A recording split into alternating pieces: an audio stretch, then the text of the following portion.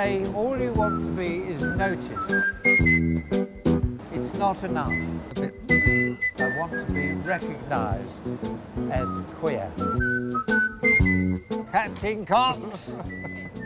You couldn't make it up, could you?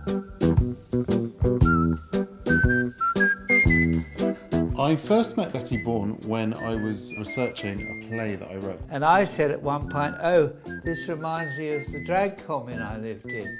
Drag commune? Tell us about it. It was like a family. This mad, colourful, bright, wonderful tribe. He just thought, well, what's the best way to tell this guy's story? This is me. He's an actor. Let's put it on the stage.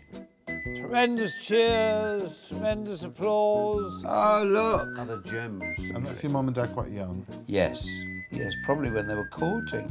He'd push me up against the sink and he'd whack me across the face till he was tired.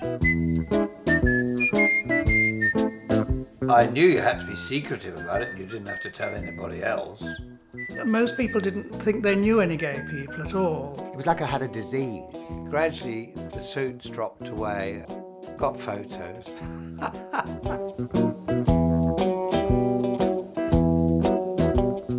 I mean, it was very, very busy. Action and activity, that's what people believed in then. Walking down Oxford Street, all dressed up, screaming our tits off. What is that smell?